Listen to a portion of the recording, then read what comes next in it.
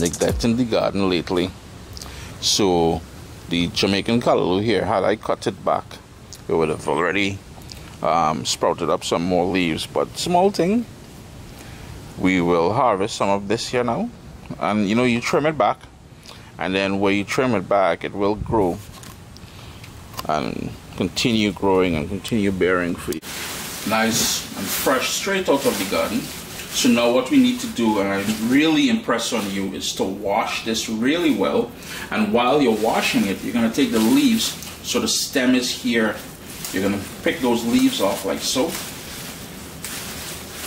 And then I'll show you how to trim it down further. But the whole idea here now, and the stems, we'll be using some of the stems as well to save the stems as well. But you want to pick all the leaves off as I just did there.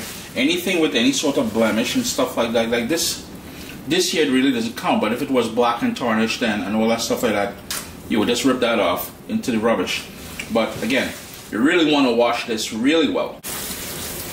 And remember to get on the front side and the back side of the leaf, the back side of the leaves when you're doing so. If you wanted to fill the sink with water and rinse it in there, you can certainly do that. The only thing is, I would say, is because sometimes there's sand in here, the very bottom of the sink will collect quite a bit of sand, so be mindful of that. So as I wash it, I'm just going to put it on the side there and continue. One thing I forgot to mention is the sort of top part with the stem. I kept some of the stem, like you will see. Like with this one, it's a tender stem, so I kept that. Now the more tough stems like this one here, what I like doing is you grab a knife and you would sort of peel and pull back on it like so. I'm just going to take the water off there. You don't need to be wasting water, but you would pinch a piece and then you would pull down, and the sort of exterior will be, I'm just going to cut that and show you again. You pull back, and that's going to allow us to cook it really, really tender and in a quick time as well. Just going to cut that sort of node out, pull back like so, yeah? With the same stem, what I like doing is cutting down the center like so, splitting it into two. Then I'm going to hit them a chop there, put them together, and about 1/2 centimeter thick.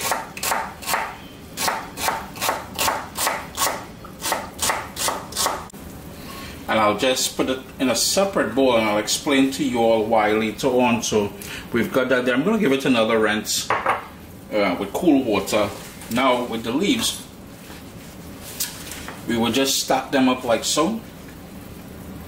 Get a nice big pile of it, stack them up. And when you see the sort of, that same thing we ripped off the stems, you can always pull that back as well, like on here. That will make it a bit tough and a bit chewy. So what I like doing is getting a nice pile of that together. And you've seen me do this before, and basically all you want to do is give that a chop about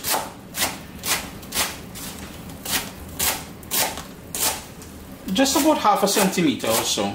Just gonna line that up, push that over, and as you start working down to where the more leafy parts are, you will give it a roll nice and tight just to make it a little bit safer and easier.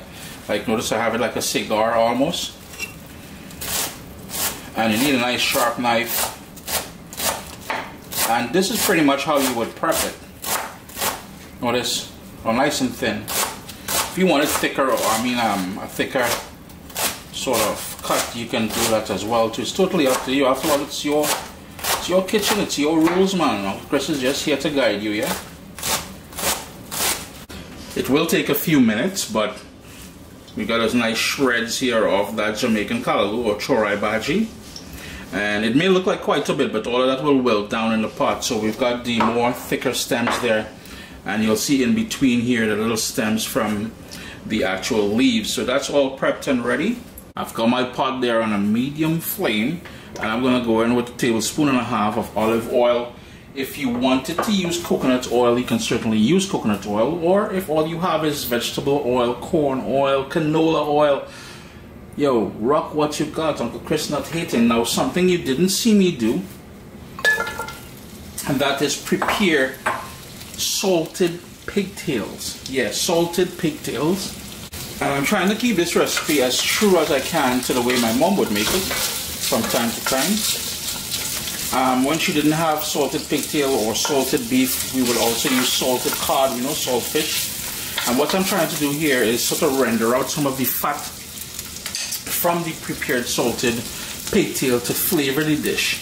Now, when I say prepare, and if you want me to do a video showing you how to prepare it, hit me a comment down below. But basically all you would do, you would get the salted pigtail. It would be in lengths of maybe about 6 to 8 inches or something. You would boil, bring it, put it in a deep pot with water, bring it up to a boil, allow it to boil, and I allow this to boil for about 1 hour.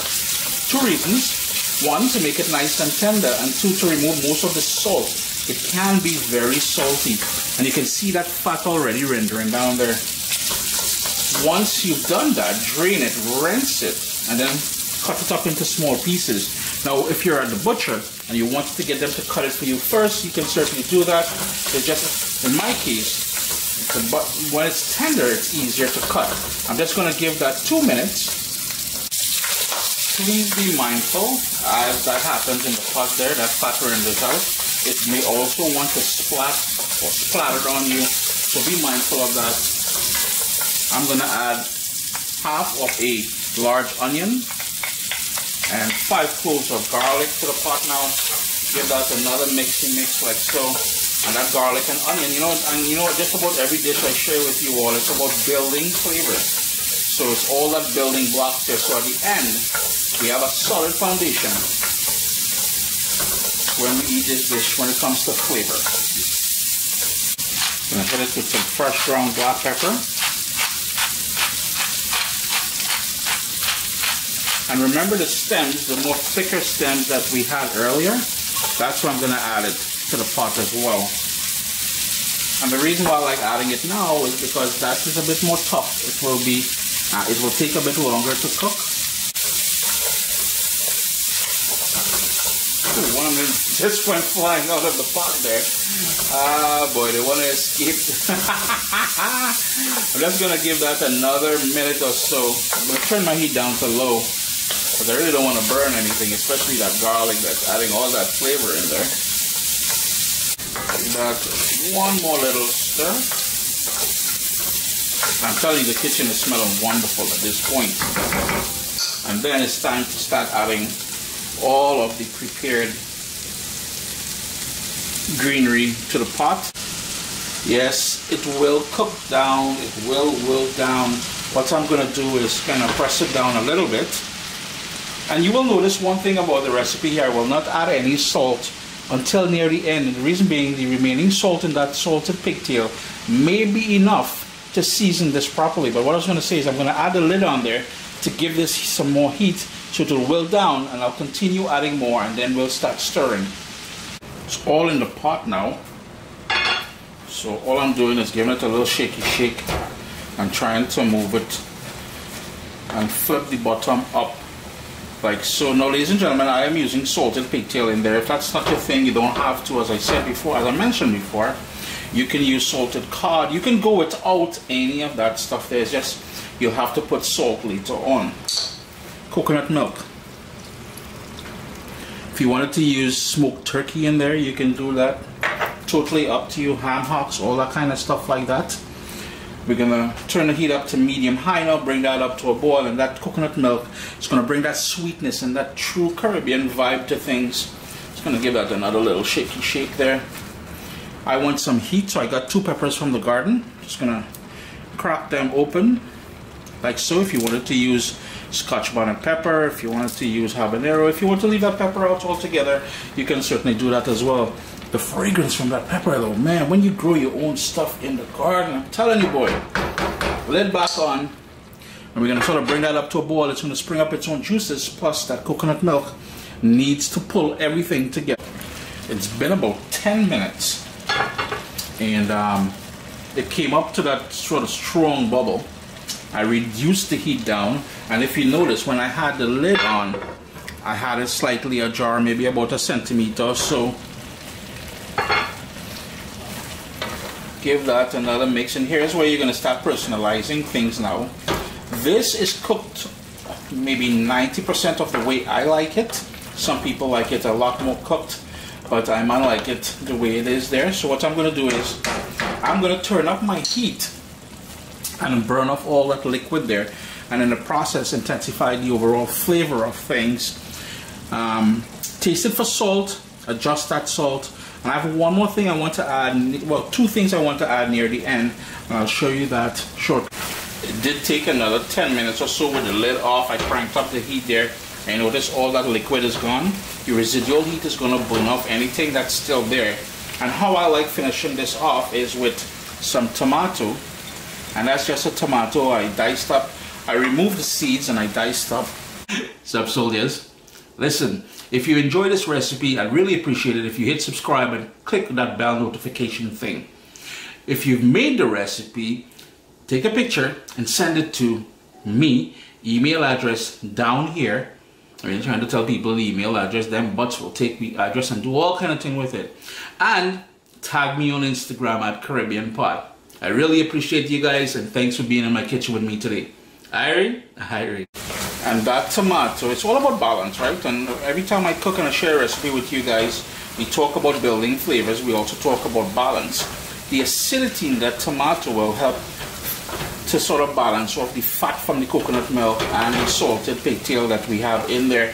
And the final thing, sometimes you may get an itch at the back of your tongue, the back of your throat there, when you eat fresh leafy greens, you know, anything spinach related. So I like to go in with a tiny bit, and I'm just trying to catch any seeds of lemon juice in there.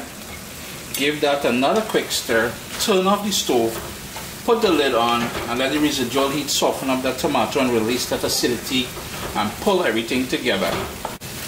Chris here, caribbeanpot.com. We did, well, what I know as Chorai Bhagi. Some of you may know it internationally, especially my Jamaican brothers and sisters, as Jamaican Callaloo. This is not Callaloo in the Southern Caribbean. This is what we call Bhagi or spinach. Always a pleasure having you guys here in the kitchen with me. I'm not going and talking, yeah? But look at that.